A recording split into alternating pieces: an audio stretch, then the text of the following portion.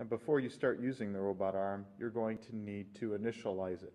Your robot arm should be facing like this before you use it, and you initialize it. What you'll need to do once you get the power turned on is you'll need to go to the main menu, and you'll need to go to number 3, the initial button. And we're going to do a hard home. So we'll press 1. And we'll press 1 again for yes. And the robot's going to go through some motions to make sure it finds its home position. So we want to make sure the robot is facing towards the right because of the way it's going through its motions. If it was facing towards us or away from us, it might hit the wall.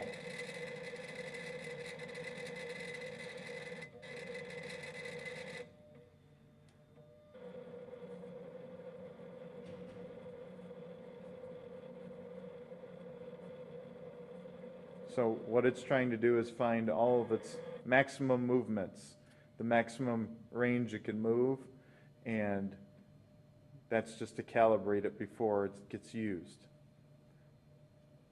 And these directions are in your module on the computer. This video is just to help you use it.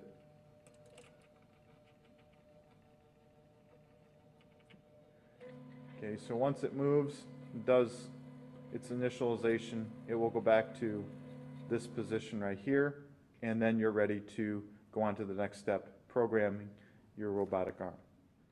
We're going to take a look at how to program your robotic arm here at the Automation and Robotics module station. The first thing you'll need to do is turn on the power supply here at the power supply source. So we'll flip this black switch and turn on the power. And once the power comes on, it takes a few seconds for our controller here to come on. And once it comes on, it's going to have the main menu show up. And in order to use the robotic arm, we need to go into the Teach menu. Once we're in the Teach menu, now we'll be able to control the robot and tell it where we want it to go. The robot arm should start off like this. If it doesn't, then it may crash into the wall and damage the arm. Now when you're using the robot arm, what you'll be doing is you'll be using the different buttons like grip plus, grip minus, pitch plus, those buttons on the controller here to move the robot around. So what we're going to do is we're going to need to move the robot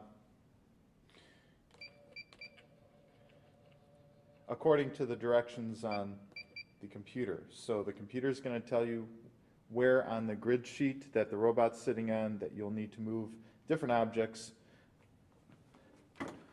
And I'm going to just use this little cylinder here. And what I'm going to do is I'm going to be programming the robotic arm to pick up this cylinder. Now when we program the robotic arm, the button you'll want to press is the data key after you move the robotic arm to a certain position. So what we're going to do is we're going to press that data key now that we move the robotic arm towards us. So we're going to press that, and the robotic arm is going to move from where it was starting now over to us facing towards us. So every time I press a button to move the robotic arm, I'm going to press that data key in the bottom right hand of this controller. So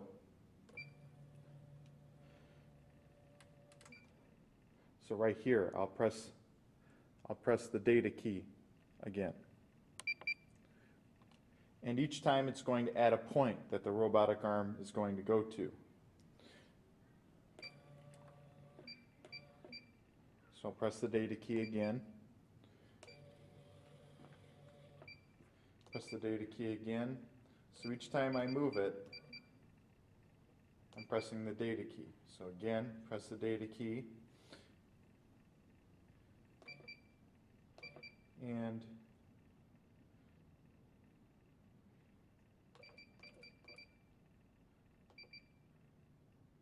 so now I can close the gripper hopefully grab this little cylinder. Okay. And I'm just going to have it lift it up and put it back down. So I press the data key, press the data key,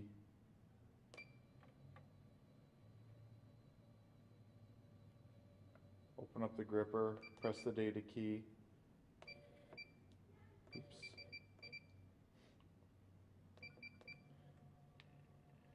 and finally press the data key.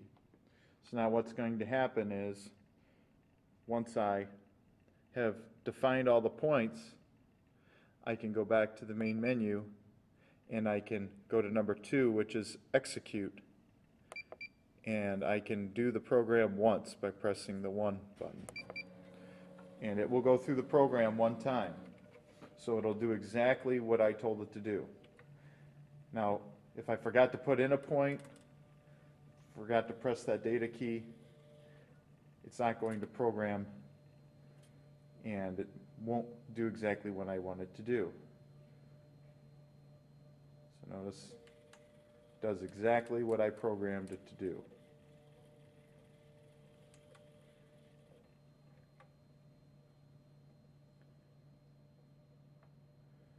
Now if you forget to put in a point, or you put in a point and you didn't need it, then you can go in and there's directions to tell you how to get rid of a point or add a point.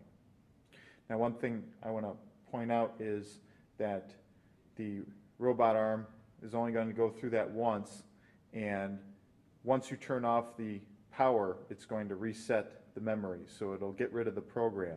So if you turn off the power, the next day you come back, your program won't be there, so you have to make sure you do all the steps that period that you're working using the robot arm.